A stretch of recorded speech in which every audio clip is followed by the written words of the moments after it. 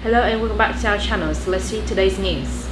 Joe contacts his wife Teresa daily and considers her his lifeline. Joe Giudice may be preparing to head to Italy, but he's not leaving his family behind. A new report reveals that Joe talks to his wife Teresa Giudice daily and that he considers her his lifeline as he prepares for his new life in Italy.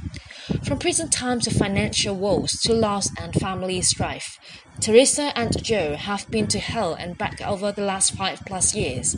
And while the Real Housewife of New Jersey star may blame her husband for most of their legal and financial woes, she continues to stand by Joe.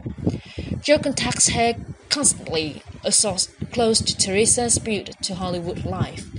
He really relies on her and needs to discuss the girls, his future, and, of course, the logistics of the case. Joe still clearly needs Teresa and Joe considers her his lifeline. Since Joe left for prison over 3.5 years ago, Teresa is used to being a single parent and relying solely on herself. So, while on October 3rd, a judge granted Joe permission to leave the ICE custody and travel to Italy as he awaits his deportation appeal, the RHONJ star has no plans to follow her husband. Teresa is juggling her 4 daughters and working non-stop. She seriously shows no signs of facing any hardship, the source continued.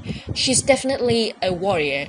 She has moved past serving time and has been nothing but a true support to Joe, despite everything that's happened. With that said, she has no plans to move to Italy. As Joe prepares for his new life in Italy, Teresa will continue to focus on her 4 daughters, Gia, Gabriella, Melania, and Oriana. She has been parenting without Joe for years now, and her father is one of her biggest supporters. The girls just love him and it keeps him young. She feels really lucky to have the male figure in the house, the sources shared. Teresa barely sleeps because there's very little time to. She needs to support her daughters and she truly cares about her career. And that is the end of today's video. We hope you enjoyed it. Thank you so much for watching and see you next time. Goodbye.